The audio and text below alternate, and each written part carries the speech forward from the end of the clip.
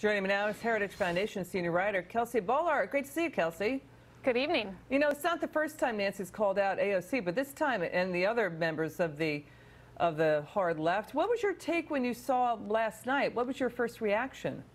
It's interesting to see Nancy Pelosi claim victory here, claim like there's any sort of accomplishments in the House that Democrats can account for, when really the only accomplishment that they have achieved thus far is successfully avoiding any real policy conversation in this country.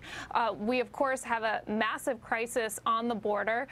Democrats refuse to engage with the president or any Republicans to come up with a solution to fix this, and we know Congress is the only body that can actually make a meaningful difference on these issues. And add to that the fact that she couldn't even get her caucus to support a spending bill just the other week really suggests that Nancy Pelosi does not have control over the Democrats in Congress like she claims to. Well, she said to AOC, Alexandria Ocasio-Cortez, you need, votes, not just Twitter followers.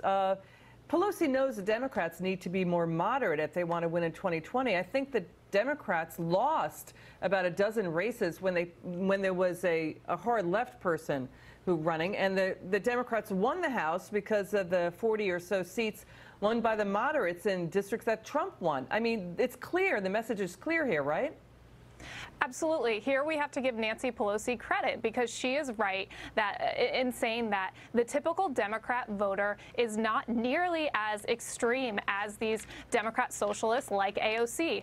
The New York Times actually reported on some really interesting data that came out saying basically what you see on social media, believe it or not, from people on the left is not reflective of the average Democrat. They are far more moderate. But the problem for Nancy Pelosi is that it is the Alexandria Ocasio-Cortezes who are eating up all the media Kelsey, attention. Stay on that point for just a second. Is this a media manufactured problem? Have they created the rise of the hard left when it's just they're on social media and the voters out there are saying, wait a second, we're not interested in their policies? Is this a media manufactured thing because the media is reacting to their social media followers, but it's evanescent when you look at how the voters are reacting to them? Absolutely. I think the media plays a large role in this, in lifting up these voices that, again, are not representative of mainstream Democrats.